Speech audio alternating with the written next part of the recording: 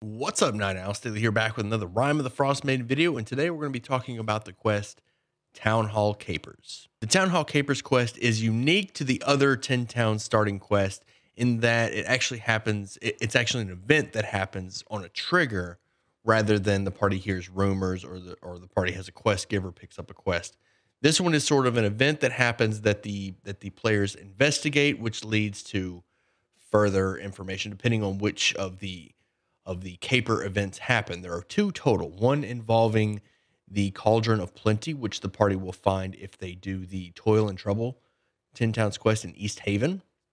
And the other will happen when a group of when you as the DM decide that a group of Duergar who have been setting up inside of the East Haven ferry decide to break into the town hall and steal this Charlin masthead from inside the town hall. And then the party will investigate that, and they won't find any information on that particular event till much later into chapter 3, the Sunblight Fortress. Now, as I mentioned in a previous video, if the party has the Cauldron of Plenty, wherever that cauldron ends up is going to make a huge impact on that particular town. Now, just as a reminder, the Cauldron of Plenty has the ability to essentially turn water into food. You fill this thing with water.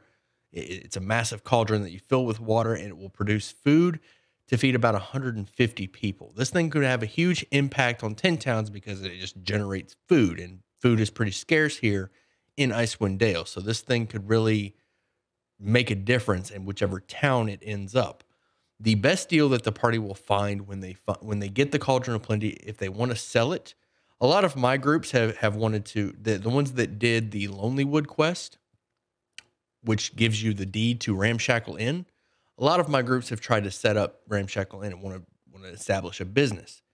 And those groups that got the cauldron wanted to take it to the Ramshackle as part of their business. And that as a DM, if they decide to do that, that would make Lonelywood, that would really put Lonelywood on the map. Not just because the adventurers stay there, but because it's food, it produces food there, among the other things at Lonelywood. But this video isn't about the Cauldron of Plenty. This video is about what happens when the Cauldron of Plenty ends up in East Haven. If the party is looking to sell the Cauldron of Plenty, the speaker of East Haven will offer them 5 gemstones, each worth 500 gold pieces, 2,500 gold total.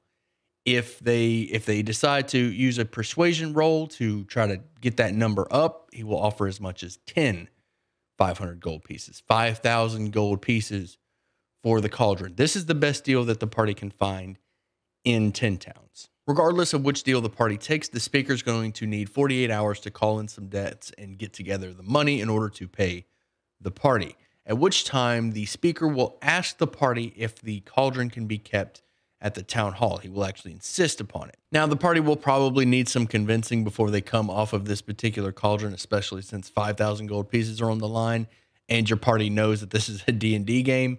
So the speaker will put guards on the cauldron for those 48 hours. We'll put town guards on them. And if the party would like, they can be the guards. And they'll probably take them up on that offer, depending on the party.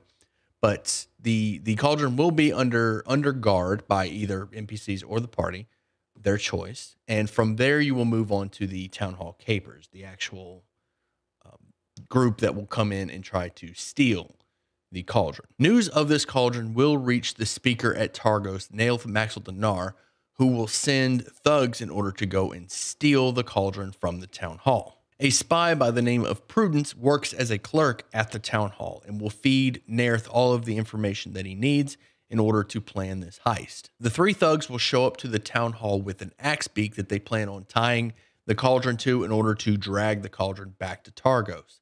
Now, if the party does not get involved in this robbery, the thugs will take the speaker and hold him hostage in order to have the guards drop their weapons so that they can steal the cauldron, tie it up to the axe beak, and away it goes. It's important to note that these thugs are under strict orders not to kill anyone.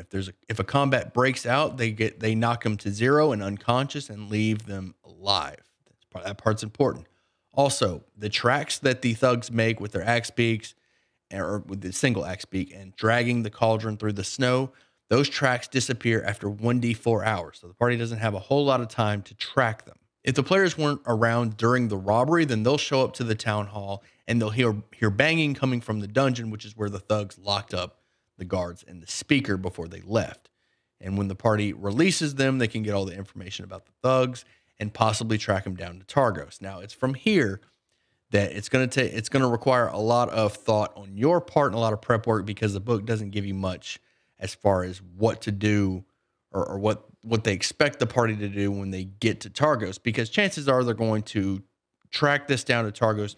They're going to need to ask around town and gather some information, but they do have the means, and they do have the roles that will lead them to Targos, where they will find out that the speaker is Zentarim, and that they stole the cauldron. Like I said earlier, that cauldron is going to make a huge impact wherever it ends up. So it's not going to be a big secret who stole it after a certain amount of time. I mean, you just can't keep something like that hidden in 10 towns, at least not for very long. So once word gets out that there's a cauldron that produces food, the party's going to be able to track it down. And from here, it's going to require a lot of thought on your part. The party will almost certainly want to track down Nerith, the speaker of Targos, and kill him and take him down, or at least have him arrested. And the impacts of Targos losing their speaker are going to be heavily reliant on you as the DM, because the book doesn't give you much on that. As a matter of fact, it ends with the fact that the party finds out where the cauldron ends up. So what I did personally is once Targos lost its speaker, they had to find a new one. I've even had a party go so far as to sacrifice the speaker of Targos to the Frostmaiden the next time that the lottery happened, because they assumed that the speaker was rigging the lottery anyway due to the cold-hearted killer's quest. And there was a lot that led to that particular situation. But in one of my games, the speaker of Targos was sacrificed to the Frostmaiden on the new moon. So that was a good one. So the speaker turned into a cold light walker, and I had the party learn about what happens to sacrifices to the Frostmaiden, which the book hints at. They become cold light walkers. So in the event that your party decides to sacrifice the speaker of Targos to the Frostmaiden, or anyone or witnesses a sacrifice to the Frostmaiden, and go ahead and let you know here that I would recommend that they turn into a cold light walker right before their eyes. And that's how the party learns that the Frostmaiden is actually recruiting with these humanoid sacrifices. Now, the other robbery that happens at the town hall has much less player interaction. As a matter of fact, there's nothing that even hints to the fact that this is going to happen, or that it really has happened until it's over. There's nothing really that the party can do. The book doesn't expect the party to even get involved with this particular heist. So the Duergar that are set up in the East Haven Ferry have been eyeing up this masthead made completely out of charlatan at the town hall. And so they break in, they use their invisibility, they wait at night, they get in there, they steal the masthead, and they take it all the way to Sunblight. And the shards of that masthead are not seen again until chapter 3. The speaker will let the party know that it was stolen, and that they will offer 50 gold pieces per shard brought back, because some shards were left when the Duergar stole it. And the speaker will offer the party 50 gold. The party will find these shards at Sunblight, at the base of the dragon's, the shaft that the dragon uses to get in and out of Sunblight. So that's where the shards end up. Again, the party won't hear about, they won't have any hints leading up to the Duergar stealing this stuff. That they could, if you want the party to get involved with this particular heist, I'll call it a heist. If you want the party to get involved with this one, there are hints that there are Duergar at the East Haven Ferry if they do the Unseen quest. The Unseen quest, one of Sunblight's children is held up at a Duergar outpost in the mountains for the Unseen quest. The other of Sunblight's children is at the East Haven Ferry. So if the party does the Unseen quest, they will actually find a letter that hints at Duergar at the East Haven Ferry. You can have the party show up and deal with those Duergar before the heist, during the heist. You can plan that out however you like if you want the party to actually get involved. But other than that, there won't be anything to really tell the party that Duergar are showing up. Now, the book does provide a map for the East Haven Town Hall, but there's not really much in the East Haven Town Hall to really need a map. There is one encounter with a ghost in Area 6, and I'll show the map up on the screen right here. Area 6 is relevant because that's where the masthead is, and that's also where the white lady, the ghost, is present. So if you decide to run your party through this map, or if they go look at the masthead while they're in the area, they can find the ghost and they will encounter her.